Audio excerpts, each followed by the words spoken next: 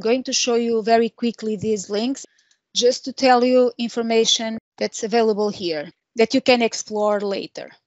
So this is the documentation website by Microsoft about Power Query. It's one of the information sources about Power Query. Also, what is Power Query? And then you have all advanced, for example, about connectors that we are going to see. All the information is here. And then there's a place where you can find information about the different functions, different features. Anyway, so just to let you know that this is available. Connectors in Power Query. You will be able to see here, these are all the data connectors available at the moment. Access, Adobe Analytics, even Asana, for example, other third-party tools that allow us to use Power Query to connect to their data.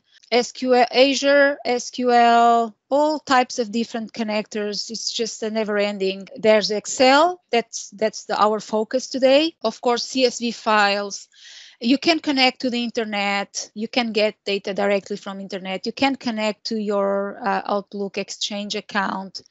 So I'm not going to spend more time here, but you can come later to this link and explore what here could be interesting to your company. There's another thing that I didn't mention here is that this chart is about where these connectors are available for different tools. So we are using Power Query. We are talking about using Power Query in Excel today, but Power Query is also available in Power BI and other Power Apps, other tools, Microsoft technologies. So not all connectors are available to you in Excel. Here, you can see that not all the Excel versions will have the same connectors available. For example, connecting to PDF, that is also very useful. You can only get it if you have a Microsoft 365 subscription.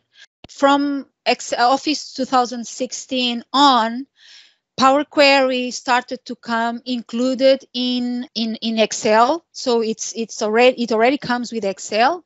Before that, 2010 and 2013, you would have to install it separately. And there's a lot less features. If you are planning to use Power Query, I strongly recommend you that you use at least Excel 2016, preferably a 365 subscription if you can, because it just keeps improving and adding more new features.